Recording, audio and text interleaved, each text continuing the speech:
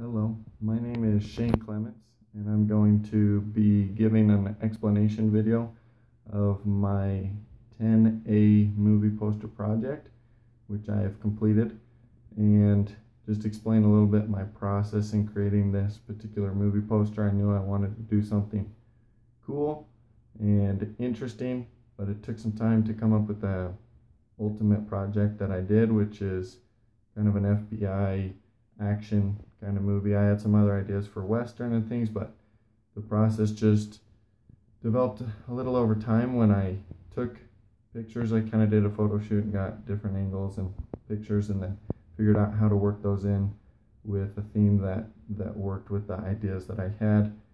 And then using those pictures, I came up with a background, and then the story movie